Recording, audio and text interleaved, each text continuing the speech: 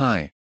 With this movie we will show you how to send additional data when uploading files with DMXzone Dropzone add-on.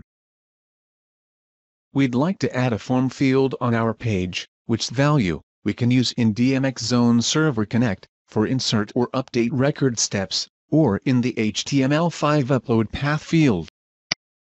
Open the Insert menu and select Text field in the Form submenu. This adds a text field on our page. Let's change its default label. We change it to Your Name. Now, click the DMXzone Dropzone and open its settings. Open the Extra Data tab. You will find your text field in the Available Data Bindings list under Form Variables. Click the Add New Field button and add a name for it. We enter your name and then assign the text field value to it. Click the OK button when you are done adding your form fields.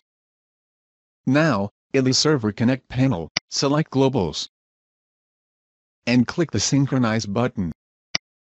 Your additional field appears in the Post variable list now.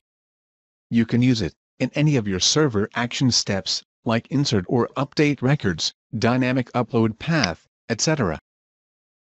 That's how easy it is to send additional data when uploading files with DMXzone Dropzone add-on.